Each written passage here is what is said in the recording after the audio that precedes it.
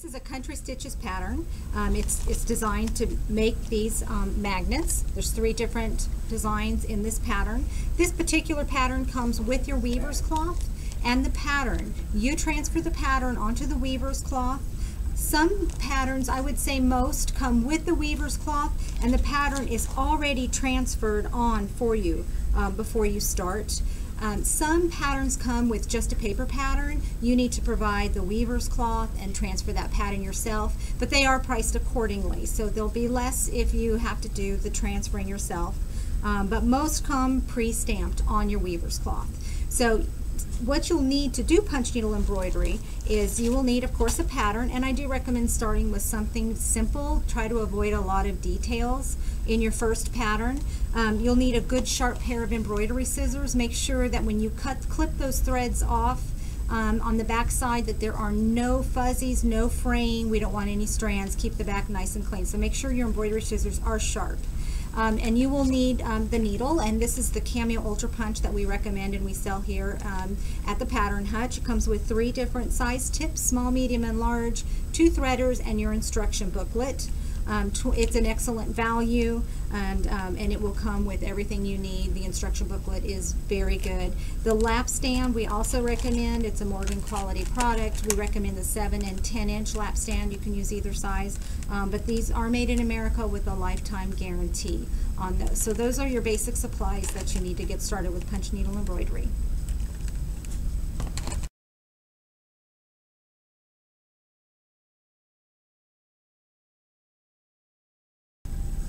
Hi, we are the Pattern Hutch in Pigeon Forge, Tennessee, and we are demoing punch needle embroidery. So we use the Morgan lap stand.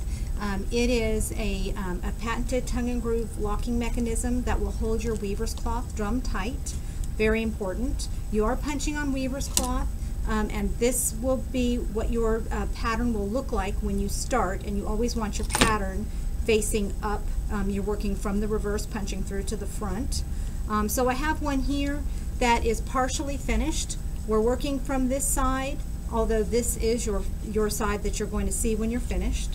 What we're doing is, this is a design by Caught Up in Stitches. It's a pin, and this is what it will look like when you're finished. I'm sorry, this is not Caught Up in Stitches. This is a design by Country Stitches. It's a pin. You could also turn it into a magnet. But this will be the finished product when you're finished. So all I've done here is I have sewn some excess weaver's cloth onto the outside so that I can put it in this 10-inch side of the hoop. You can use the 7-inch if you would like, which would be fine for this one here. However, I'm more comfortable working on the 10-inch. If you have any hand issue, carpal tunnel, arthritis, I really recommend going ahead and adding some excess weaver's cloth onto your pattern and just being able to get that on the 10-inch lap stand. You want to make sure that it is drum tight. As you punch, you're going to be constantly pulling your needle across the fabric, so you don't want your fabric to move at all underneath you. So just kind of cinch it down. You want that nice and tight. Okay. We're using the Valdani embroidery floss. It is a 3-strand ball of cotton embroidery floss. You can use any kind of embroidery floss that you would like. And this is the Cameo Ultra Punch, the needle that we use. There are other good needles on the market. This is the best if you have any hand issue at all. It's very comfortable. It's a very good quality needle. This gauge on the side of the needle sets the length of your loop on the front side. So most of your patterns call for you to punch on a 1. That's pretty standard. But your pattern will tell you. So to thread your needle, you're going straight up through the body of the needle,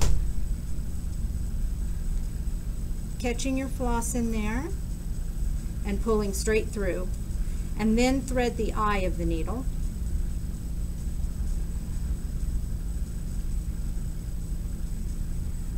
Just reach in there and pull that up through.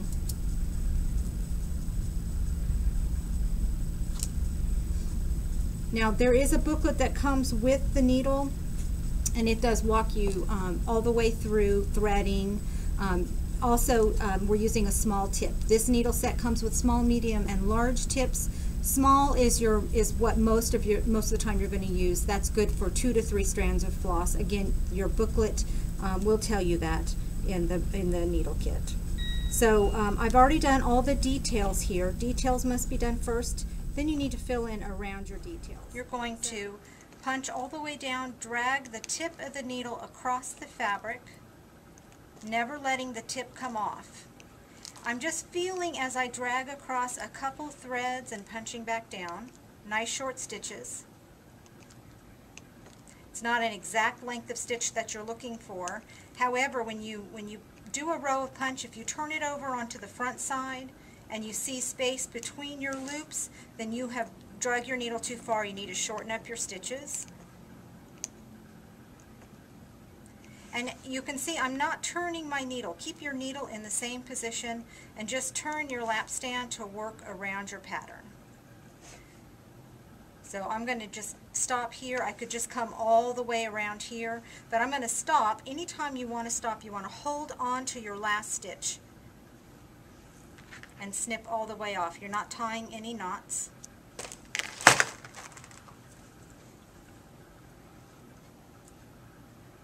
So you just want a little tail to begin, and I'm going to go ahead and fill in around this star. Typically, when you're outlining your smaller details, it's best to just do a couple rows around there.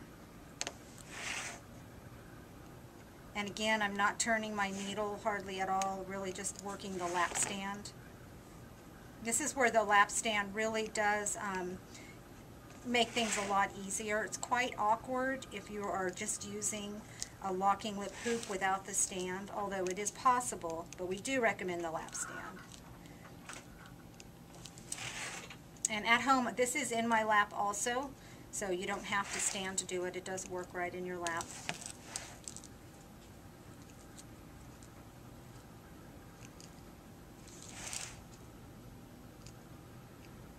And I'm just going to, you could go around here several times. As soon as we finish this side, though, we'll turn it over.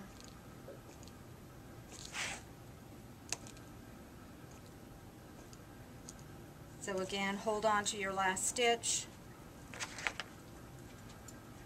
Snip all the way off. And then you can take either your hands or the tip of your scissors and just kind of make sure that your outside color has not gotten mixed in with your detail color, and that looks good.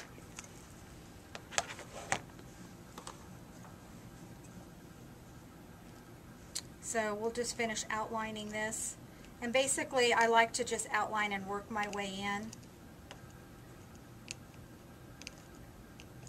I'm also leading with the side of my needle. If you notice, the bevel makes a little scoop. So if the bevel is facing the direction you're punching, what's going to happen is as you drag across the weaver's cloth, it's going to actually pull against the weave and bounce around. You won't have good control of your needle. So I'm leading with the side. Again, this is in the booklet that comes with the needle that does show a diagram of the preferred method to hold your needle. And so as I'm punching, if I were punching left to right, that bevel would actually be facing me, because again, I'm leading with the side. If I were punching towards myself, then the bevel would be to the left. And most people are more comfortable punching left to right or towards themselves, but really it really doesn't matter. It doesn't affect the overall piece in any way. Just find what's most comfortable for you.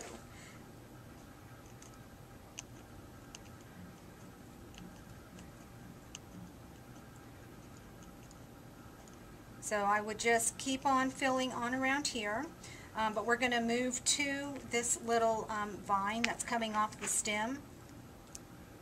This is a little more challenging of a detail because you're just working with one row of punch and then having to fill in around. So we're going to do this little vine here.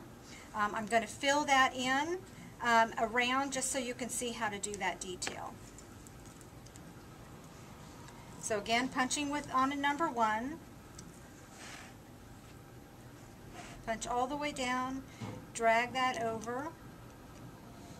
You do want to make sure when you're doing any detail where there's just one row of punching that you make your stitches very short. If there's any space between your loops on the front, it will show more readily in one row of punch than if you're doing an entire area in several rows.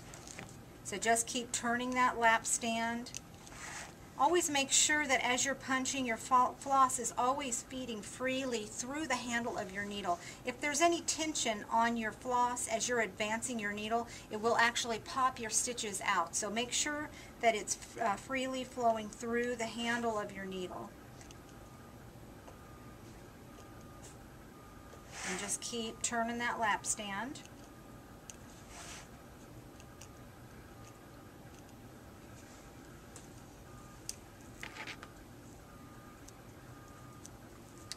Now on the front, this vine here is what we've just done. Although here you do see a little loop inside. Sometimes when you do a detail, it will just kind of look like a blob, and you really won't see that space. You'll be able to see it from the back side, but not always from the front. So you can again take the tip of your scissors and kind of clean up your lines. It will just make filling in around it a little bit easier. So now this is the background color.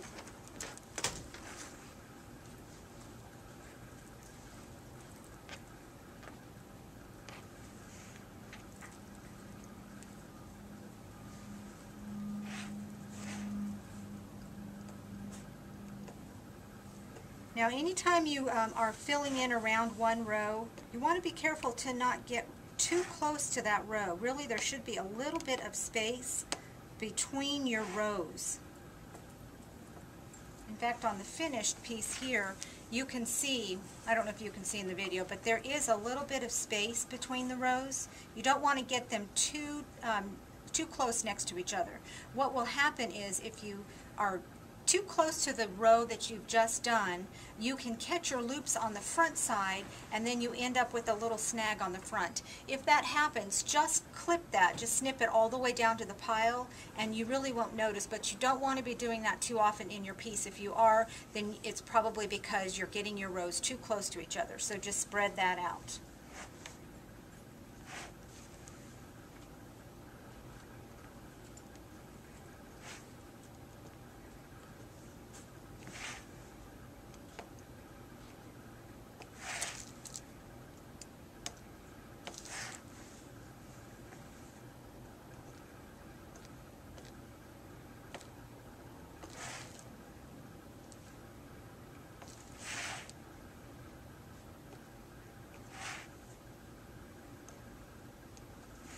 This kind of detail really takes the longest. And once you've done a couple of projects, by the way, you don't have to clip off until you're finished, but if that tail is in your way, go ahead and snip it off so you're not catching it and pushing it through. So by the time you've done a couple of projects, you really can do any detail. It doesn't take long to get a good feel for punch needle. Now I could just go on around and finish filling in around this stem, but I'm going to go ahead and clip this off and do the inside of this loop.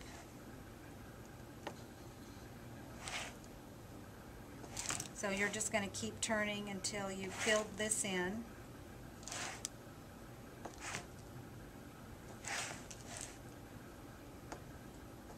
It really does take less floss than you think. Just a few punches will really fill that in nicely. Remember, there's a loop on the front, so although there may look like there's some space left on the back, always turn it over and just make sure if it looks full on the front, then there's no need to put any more in. But if you do have some sparseness on the front, it could be that you're leaving too much space between your rows. If that's the case, just go in with a row in between those and fill that in. Sometimes sparseness happens when you're just dragging too far and your stitches are too long. In that case, there's really not much you can do, just to try to get in the habit of keeping your stitches nice and short. I do see that I have a little tiny snag, one little strand. So I'm going to go ahead and just clean that up by just snipping that right down to the pile. And you will not see that. And again, take the tip of your scissors and just kind of clean this detail up. Really helps get better definition. So I would just continue on around, but we're going to go ahead and do the leaf. Again, you don't need much floss, just enough to hold on while you get started. Punch all the way down, drag over. One thing that helps is as you are lifting, if you pull in the direction that you want your needle to advance, pull as you're lifting, and that way your needle will slide over and not lift up off. That's probably the #1 mistake that people make with punch needle embroidery is they're lifting up off of the weaver's cloth, and even slightly you're releasing that tension and pulling up that last loop. So if that's what you're doing, you will have shorter loops on the front of your piece and you will have excess floss on the back where you don't want excess floss. So just try to keep that needle skimming right across the surface of the weaver's cloth. And I'm just going to continue to work my way around until this leaf is filled in.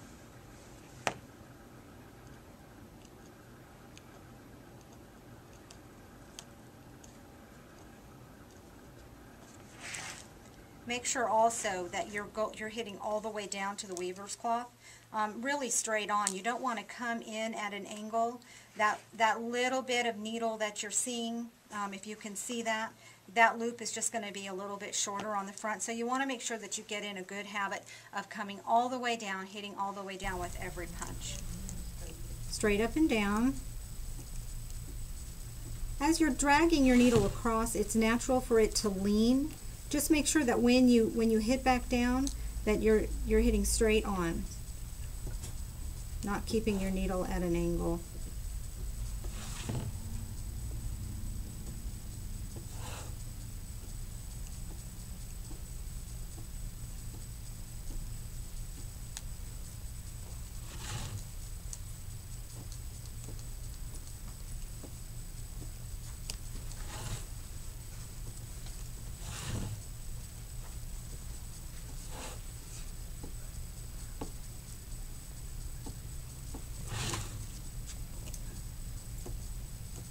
Okay, so we're finishing up this leaf here. Hold that stitch down. And this is where we started, so we'll just snip that right off. So you can see it's nice and full. I'll just kind of clean up those edges, and then we're ready to finish up the background. Of course, we have to finish that section of the pumpkin there. So when you finish, this is what you will have, and this is the back. There are full instructions in your pattern. Again, this is a Country Stitches pattern, and there's full instructions on how to finish this into your pin. Again, you could also make this into a magnet if you would prefer, or you could put a little ribbon on the back if you want to turn it into an ornament or a tag for a basket.